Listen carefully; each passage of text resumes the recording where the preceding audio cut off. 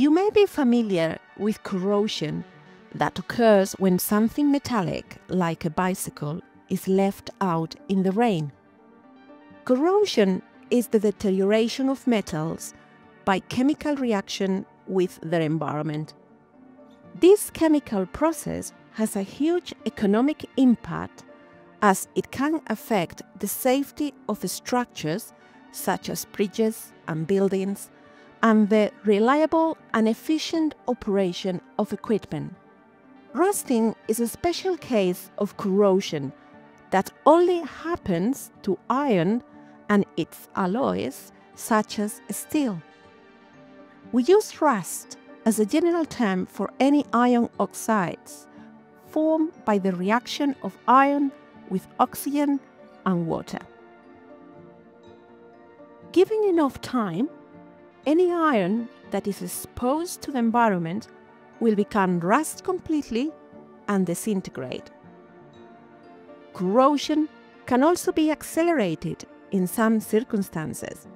For example, metals will corrode quickly in coastal environments due to high salt levels.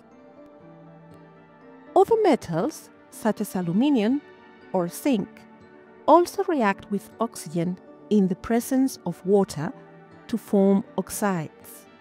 However, these oxides can stick to the surface of the underlying metal, forming thin but hardy layers that can protect the metal underneath from further corrosion. This protection from corrosion is the basis of galvanizing, where a metal surface is given a coating of zinc. A sacrificial metal is another approach of managing corrosion by attaching a block of an easily oxidized metal, such as aluminium, to large metallic structures, such as ships.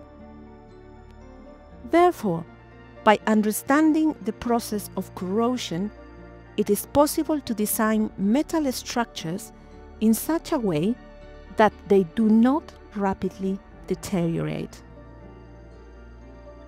To discover more about the impressive chemistry of metals and develop your scientific thinking, explore our introductory science module, Questions in Science.